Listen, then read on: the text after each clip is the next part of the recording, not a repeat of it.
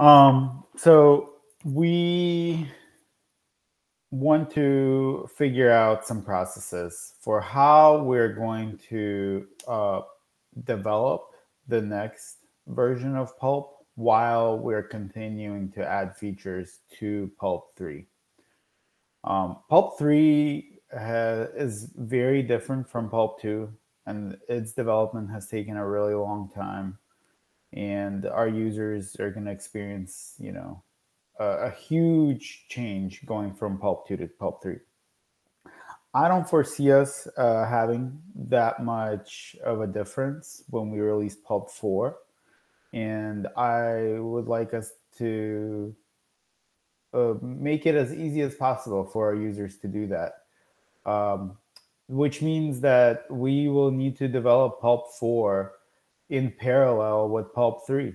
As we're developing features for Pulp 3, we might be working on some feature that backwards and compatible with Pulp 3, but just not that different. And so we need to establish some processes, some development processes that will allow us to do this development in parallel.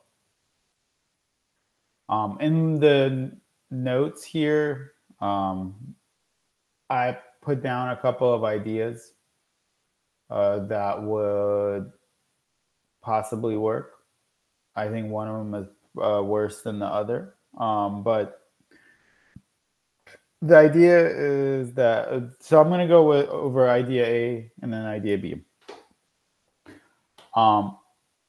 The first idea is to just bump the version on the master branch to 4.0 dev and continue merging all the features to that branch. Pulp 3, and then, whatever Pulp 4 feature comes in, merge it into there, and then do releases of Pulp 3 from a feature branch for that, and just cherry pick everything that's supposed to go into Pulp 3 still onto that branch and continue doing releases from that branch. And whenever we release a 3.8, 3.9, whatever it is, we will create a 3.10 branch right away, and that's where we will start doing development for 3.10. This will require a whole lot of cherry picking.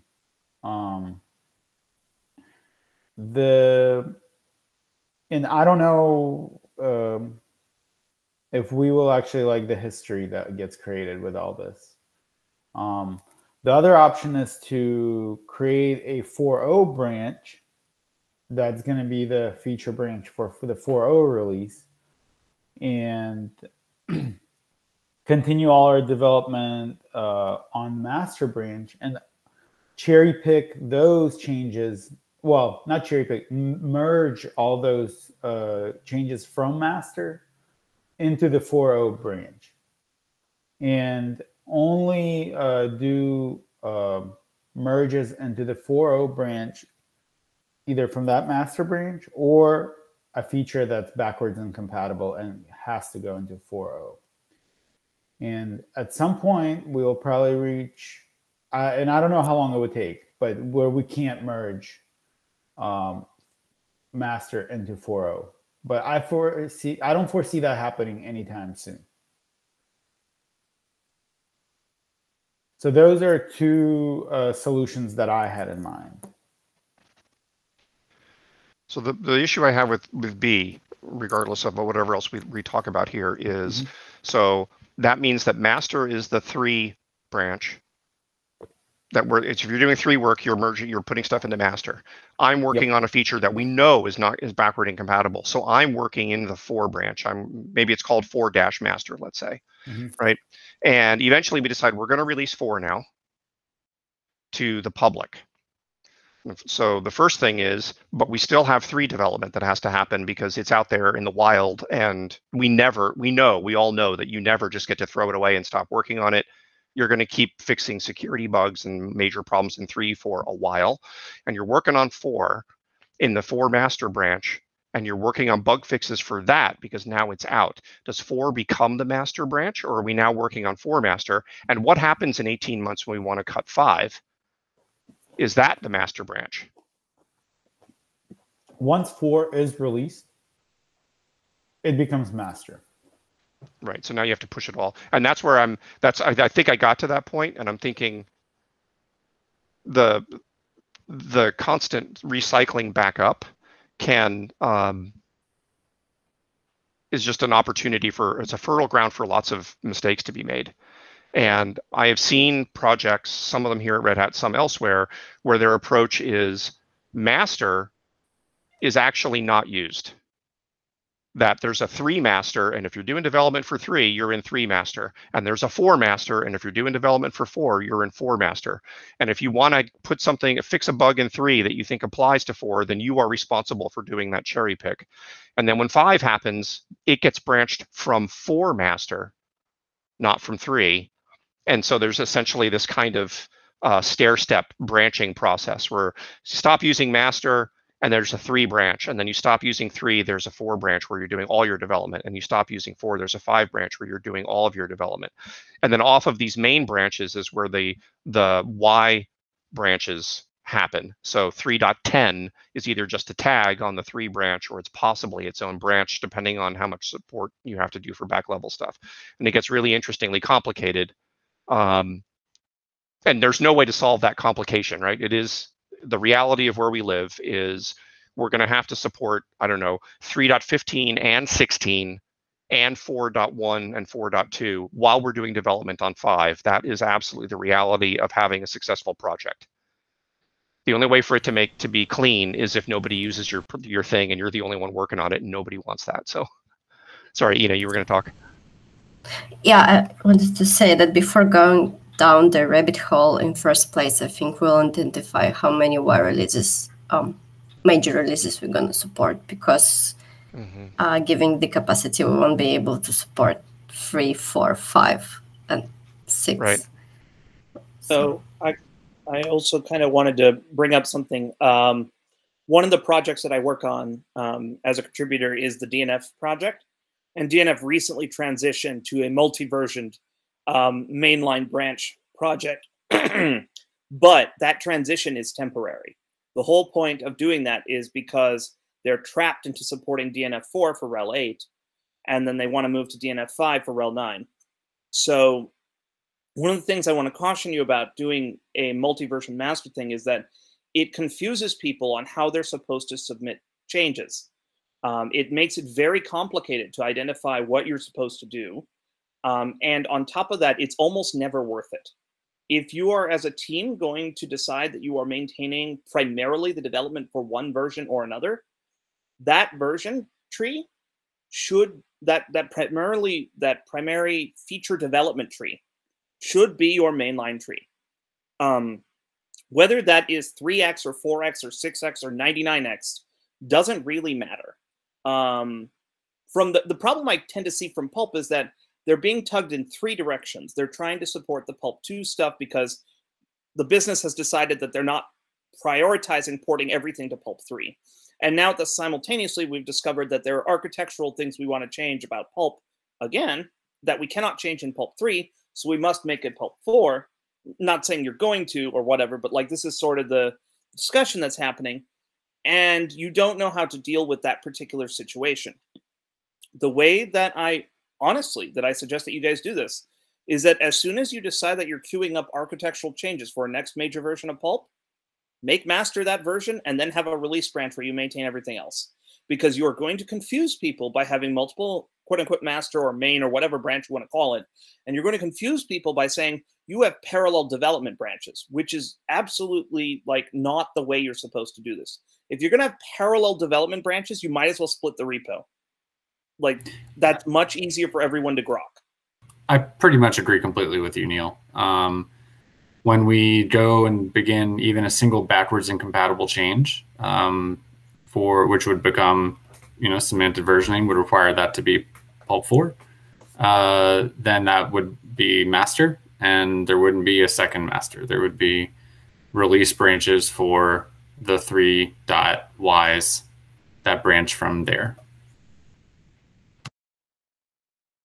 And so in that case, whenever you are doing feature development on the 3 line still, and you want that feature to be available in both, does it land in the master branch and then you cherry pick it back?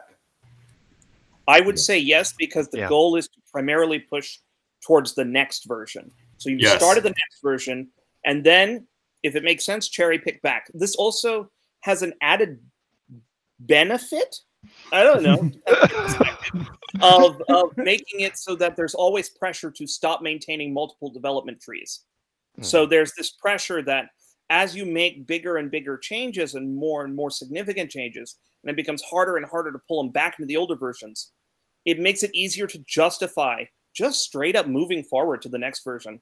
Because the easier you make it to manage backporting major changes to older versions, or you make it more required for the contributors to submit to both branches, or whatever you want to do for your strategy, that isn't just make everybody go into the mainline branch and develop that forward, the less likely you're ever going to be able to pull off another major version transition, because you just don't build up any benefits to doing it.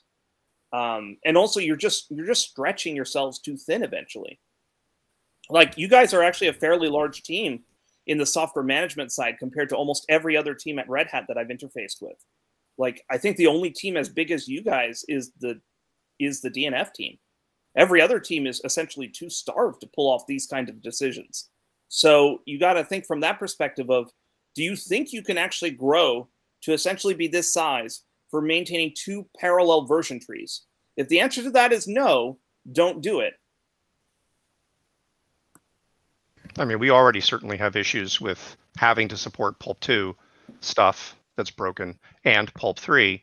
And the difficulty is we have stakeholders who are like, yeah, I know you want me to move to Pulp 4, but I'm not gonna, because as you say, Neil, there's me and one other guy, and we know we're going to have to do some work in our code to make that happen, and we're just not gonna. And this is a major security problem, and you have to fix it. Or this is a performance problem, or this is a user that we'd never heard of before, but boy, is he excited, and we kind of have to fix this use case.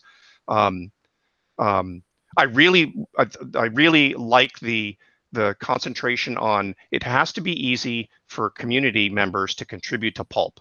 And I really like the idea of master is always your next thing, whatever that is. What I'm hearing, Neil, is it's an important distinction, but a subtle one, between what Dennis has written here in idea B, which is that first bullet, create 4 from master. That doesn't happen until the instant you decide, okay, we're now going to cut 4 and start a release process. And at that point, master is now 5. And yep, that's the way that happens. And I like that. I think that makes it easier. We're going to have to, we personally, as people who, get digital pieces of paper with numbers on it every other week, have to recognize that our personal reality is, regardless of how hard it is to support multiple versions, we are going to be supporting multiple versions. We have to figure out how to make that a little easier on us, but concentrating on how to make it easier for the community to contribute is definitely job 1. And contributing to master, which is the next thing, is just an extension of the always upstream first. You're always contributing to the higher level one as a community contributor. And if we decide, oh, this would be great to have in 3, then it becomes the team's release engineering process to figure out, okay, how can we get that fix into the appropriate place in 3? And then if somebody says, yeah, we want you to put it in Pulp 2 as well, then we all just quit and somebody else can do that. I like that. I like that. But a key thing that we've talked about, and I'm not sure it's in this document, a key thing we've talked about, though, is I can't get it in 2 because 2 is wildly different. We rewrote the whole thing to get rid of Mongo and to make it a lot more sane very successfully. It should not be as much of a problem to get stuff that works in 4 into 3, or even in 5 into 3. I'd like to see a more evolutionary every 18 months instead of once every 4 years. There's a big bang where we replace everything, and poor Tanya and Daniel and Ina have to rewrite the migration plugin all over again. We really don't want to be there if we can avoid it. I mean, I totally sympathize with that. I mean, if I had a prior Pulp deployment, I'd be really happy with that kind of sentiment too. But I also want to caution you to think about, when you're thinking about maintenance and such like that, you should always make sure there's just a little bit of pressure, a little bit more than zero, to just upgrade instead.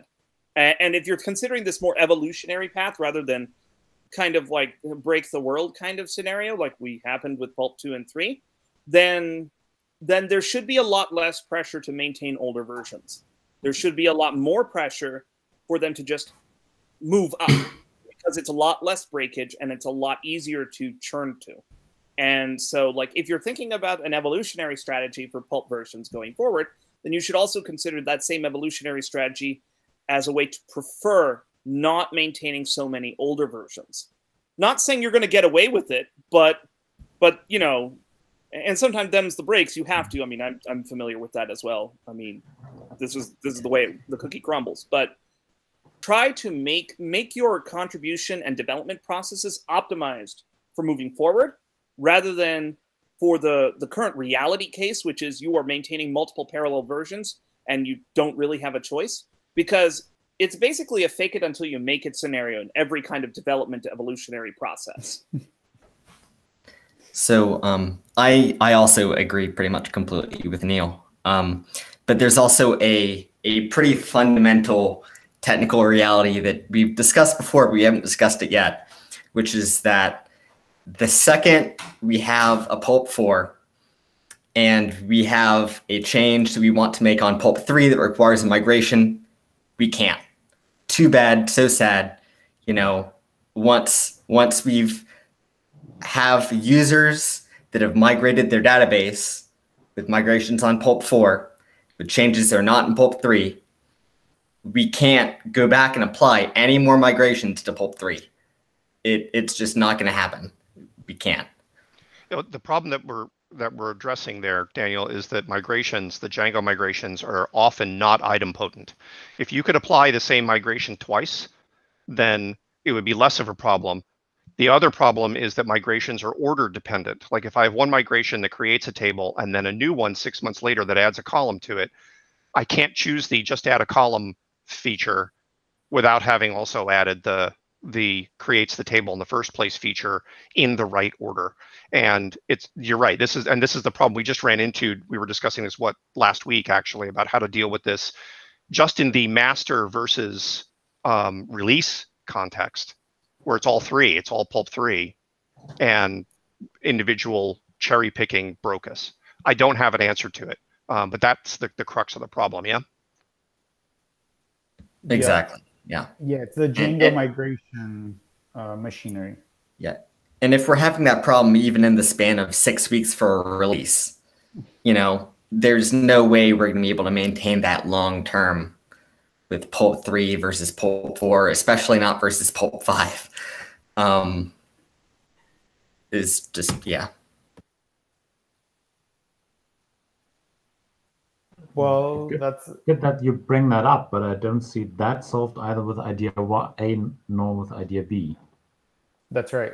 It is a problem. It's the migration issue of I'm being selective about what I'm taking into one version, and then I want to upgrade to the next version where that already exists, but so does other stuff around it. And at that point, we're broken. And that's why, you know, Daniel starts off with the only guaranteed way that we have right now to make that happen is the instant you decide I'm going to pull a single thing out of the Pulp 4, say the master branch, back into Pulp 3, then that Pulp 3 can probably never reliably be migrated forward to Pulp 4 because things are out of order, unless you accept everything out of Pulp 4 into Pulp 3, which is a possible thing. But it's a hard problem. I don't know how to solve this, but it's definitely kind of it's the rock, if you will, that we're going to crash on until we figure out how to get around it. Now, granted, this does only apply to changes that require migrations.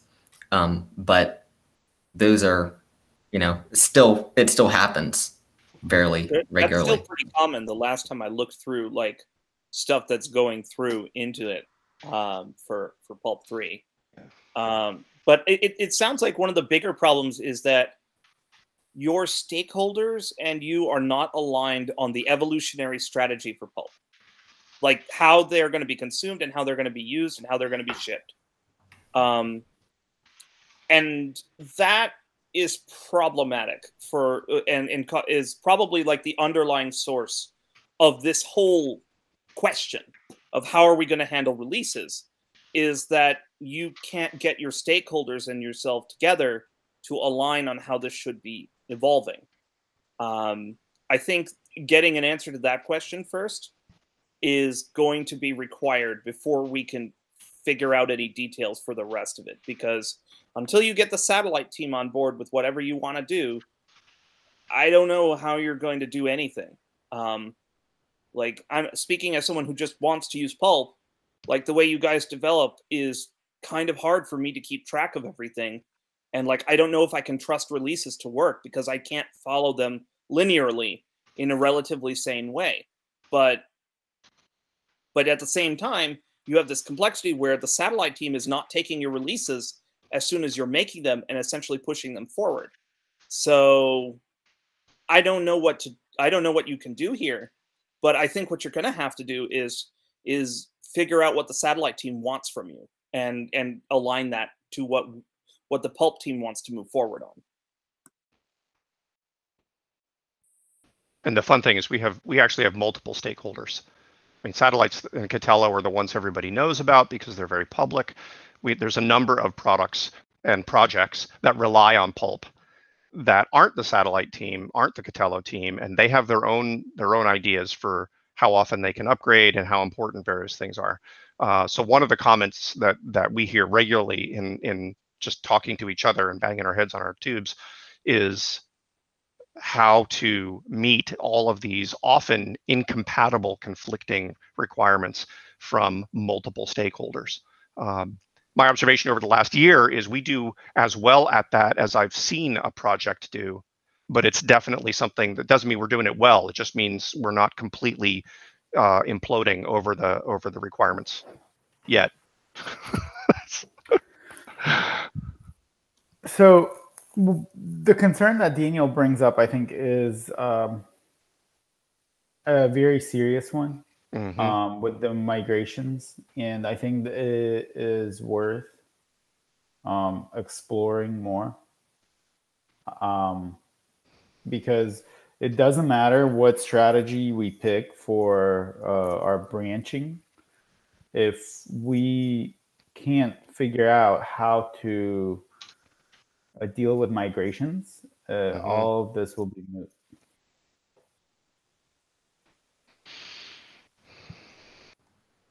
So on the migrations point, I had imagined, regardless of how the branching is done, I'd imagine that the 3 line will continue to receive migrations, and the 4 line would be in development as master and would receive a new and different migrations, and the set of migrations from 3 would be applied all of them, and then when you go to upgrade to 4, which is a one-way event, the first migration for migration 4 would be the first one run after the last migration of 3, and it would iterate forward through all of them. So, I mean, during the development of Pulp 4, that's fine. We can keep rebasing the migrations in Pulp 4 to like keep it updated. But once we release Pulp 4 and it actually gets installed and a user upgrades to it, then those migrations are now frozen. And I agree.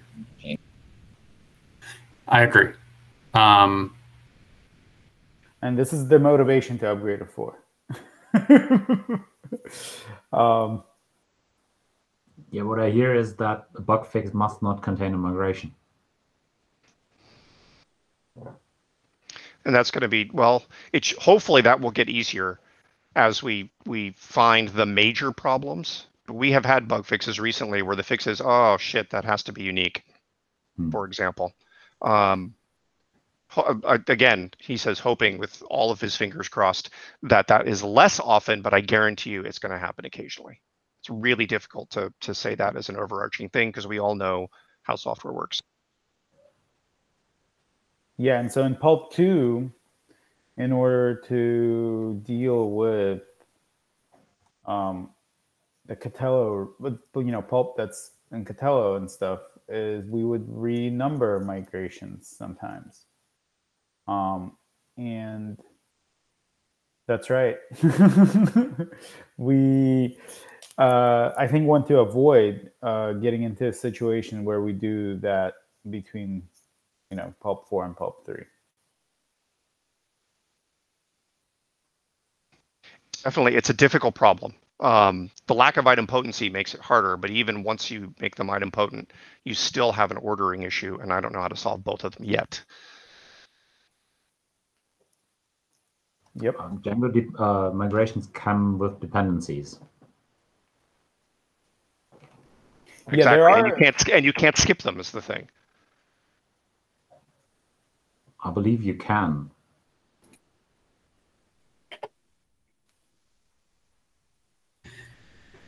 Yeah, so if I'm hearing this right, I think that what we've established is that we know how to safely develop Pulp 4 with regards to migrations, and we do not know how safely to release Pulp 4 while continuing to release older versions of Pulp 3.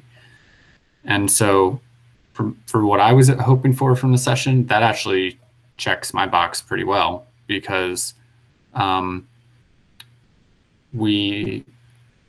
think we have time to figure out that second part more than we would need. Like, just because we can't figure it out right here in this meeting, like, we need to look at more details about the Django migration system and how it works and how other projects co-ship to mainlines. But I think that what I'm understanding is that we absolutely could call master Pulp 4, and if we did, we could continue creating new migrations for Pulp 3 and creating and rebasing migrations for Pulp 4. And it sounds like everything would be fine. Yeah. The challenge is only after Pulp 4 is released. I agree. Or just before the act of releasing it and getting the mic. But yes, you're right. So if we just decided right now that master is Pulp 4, we would need to clean up. We would need to have an appropriate 3 release branch for folk that are using that.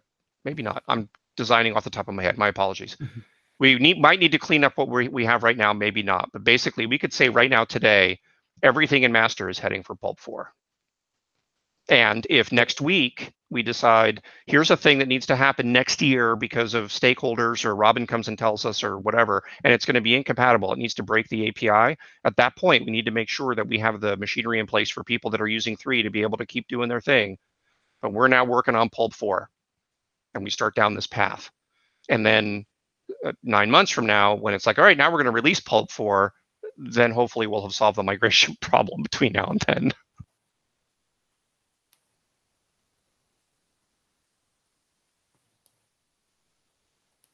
Yeah, so I think the branching problem, I think, is clear.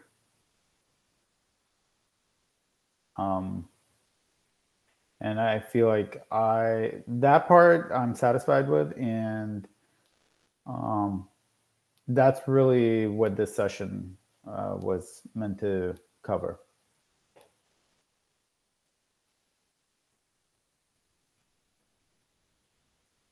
So who's ready to start working on 4?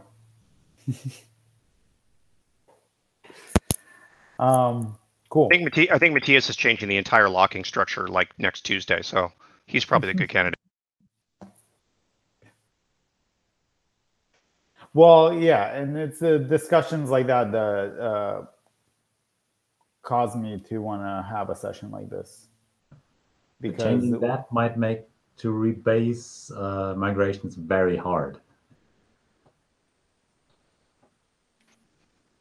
Yep, and that's really where the That's where the collision is going to happen, and there's going to be blood and guts and gore and steel all over the road. I'm not sure how to avoid that.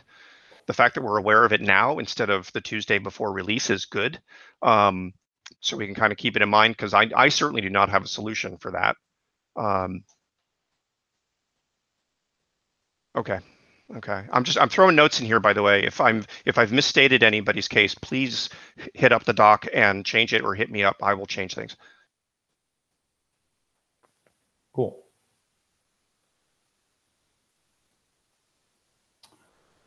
I'm going to stop recording at this time, unless we want to continue this discussion. I mean, hell, we can continue this discussion forever. What else do we want to get out of this in terms of future of folk that weren't able to be here? Is the only question.